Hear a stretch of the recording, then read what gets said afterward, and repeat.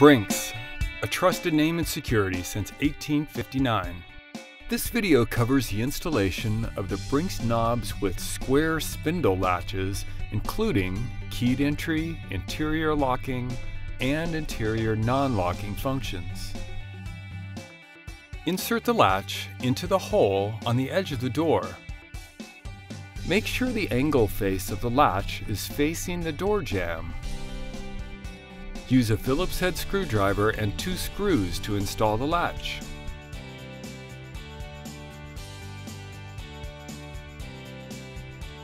The latch supplied will work for either a 2 3/8 inch or a 2 3/4 inch back set. The back set is the distance from the door edge to the center of the hole on the face of the door. Measure the back set to determine which opening in the latch to use.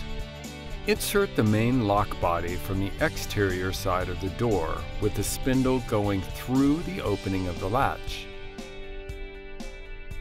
Insert the interior knob and line up the 2 screws through the opening on the knob cover plate with the screw posts on the main lock body. Tighten the screws and test the installation by rotating, locking, and unlocking to make sure the latch retracts.